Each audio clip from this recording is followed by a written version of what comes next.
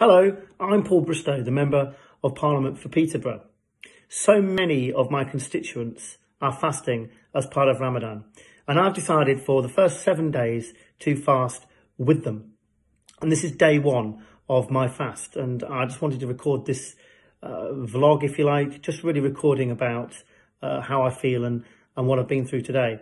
I guess the first thing to remember is that fasting makes you hungry.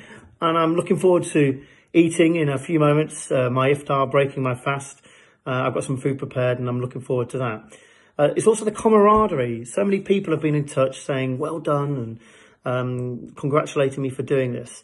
So that's a good thing. I am doing this because I believe we are one city and I want to understand more about what so many of my constituents undertake and what Ramadan means to them. So that's why I'm doing it. A few people have been in touch.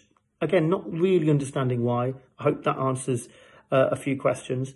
I just want to say thank you to the Joint Mosques Council, to the Muslim Council of Peterborough and Salam Radio for getting in touch and showing me their support.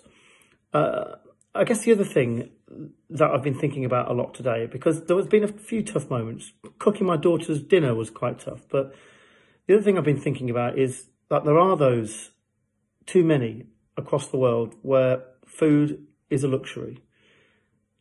And it makes me think, perhaps, of them and how important making sure that we all have enough to eat, we all have enough to drink, and just showing some sort of sympathy for those people less fortunate than us. I think that is a central message for me and something that I've been thinking about a lot today. But anyway, thank you so much for all your support. That's my reflection after day one.